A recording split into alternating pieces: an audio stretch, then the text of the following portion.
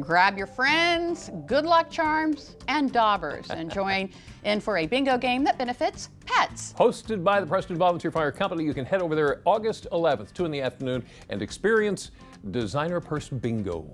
If you're feeling fashionable and charitable, this event is for you. In addition to bingo, they'll have tricky tray raffles, tag boards, and 50-50. All the proceeds going to benefit all the fur balls at the Caroline County Humane Society. If you're interested, and how could you not be, we've got a link to all the information on DelmarvaLife.com. And you know, causes like these pop up all the time on Delmarva, and unfortunately it's because many of these shelters are at capacity. Yeah, in many cases there are no kennels to spare. Resources like food and medicine and beds for the animals are often in short supply. So if you're able, we would encourage you to open your hearts and home to one of the animals waiting for some loving arms to take them in. So, speaking of, let's see who we have today on today's Pet Connect. Let's begin with Addie, hot dog. Sorry. This 4-year-old pup is all about playtime, loves to run around and play with anyone willing to call her a friend. Addie will warm up easily to you if you just give her a chance. Addie's currently at the Brandywine Valley SPCA in Georgetown. This gentle boy is Finn. Finn is about 10 years old and is ready to meet someone who can meet his laid-back attitude. He's super well behaved and is hoping you will reward him with head scratches. Finn is also on the lookout for his new favorite comfy nap spot, so why not help them find one? Finn is also at the Brandywine Valley SPCA in Georgetown.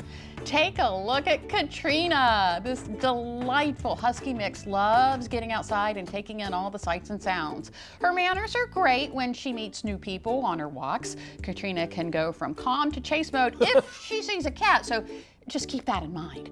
Beyond that, she has a great deal of companionship to offer, so why not say hi over at the Humane Society of Wicomico County. Next up is Fairy. Now, listen, this 8-year-old girl has had a rough go. She really deserves some love. She's been rehomed several times. As you can see, her little cauliflower ears are the result of untreated ear mites from a long time ago.